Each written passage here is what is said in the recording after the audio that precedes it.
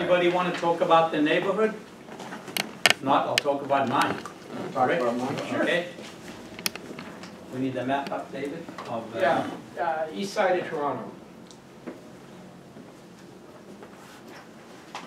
Something about that retail east side of Toronto. And it's not the baddest part, well, parts of it aren't so good, but most of it's pretty good.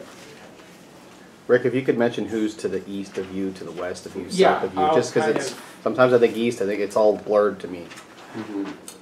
Okay, Like so Yeah. ranging out from Scarborough, and that's kind of a bit of a gray area. I go into Scarborough. What's the boundaries? Ed's territory. Oh, is Yeah, that it's specifically Robinson. at Robinson? Okay. Yeah. Well, he keeps coming out into Pickering and Ajax, so tough. And he's in Florida all the time, so no, don't. As I say, I didn't realize I was taking that part, which is fine. Essentially, so we've got then Ed here. The Rouge River cuts that is the boundary between Metro Toronto and Durham Region.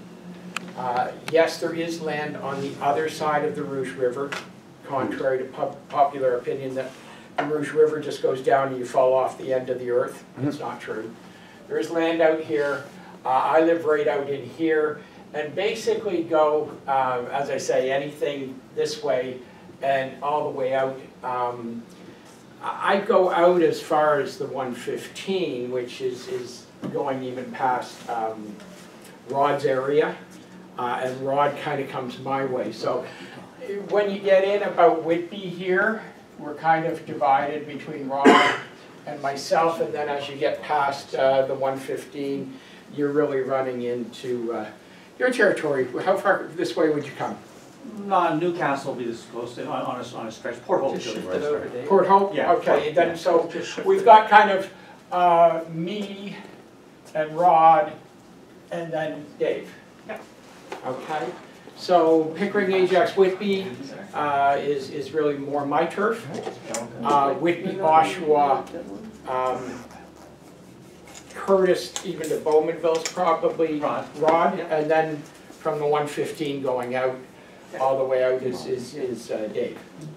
So, and then when we get up into the north in each area, we get a little bit closer to Peterborough and that.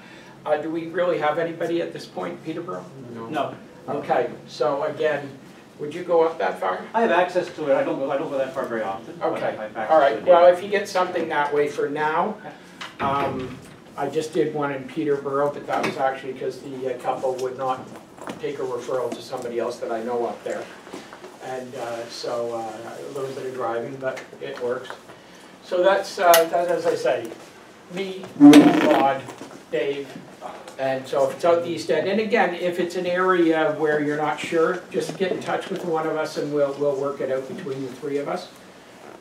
Any questions? I mean, is anybody not familiar with the area? So to the north, give me a name, give me a... Well, the north is going to kind of, if you line up over North Pickering, give me a shout, up into, say, north of Whitby, and then we're going to cross over into Rod.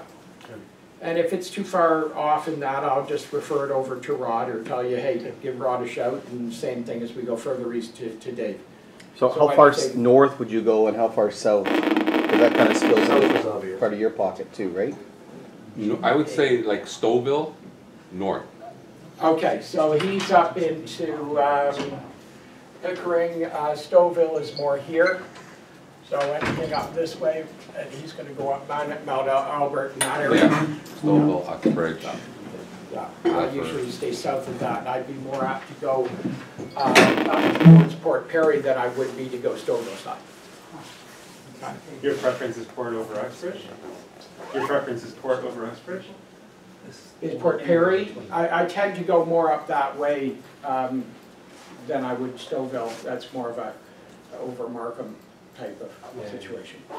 And if anybody has a question about any of the areas in Ontario, you can always pass it through me. I've got a pretty good working knowledge of Ontario, so I can know who does what, more or less. And if they're on the border, then I would speak to both people and see who's more comfortable with whether their boards cover and so on and so forth. But if we just keep doing this, eventually we'll all have a good knowledge. Yeah. Okay, thanks, Rick.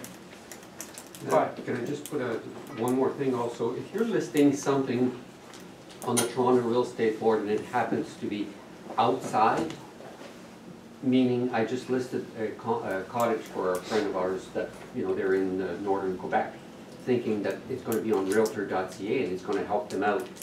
Korea sent me a letter and it's been removed now.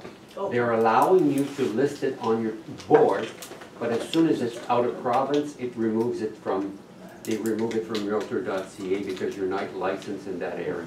For a province. For that province, yeah. So I'm just giving you, like, I didn't know that, my manager didn't know that, and, you know, once we read the rules of Korea, it's just like, yeah, oh, okay. So.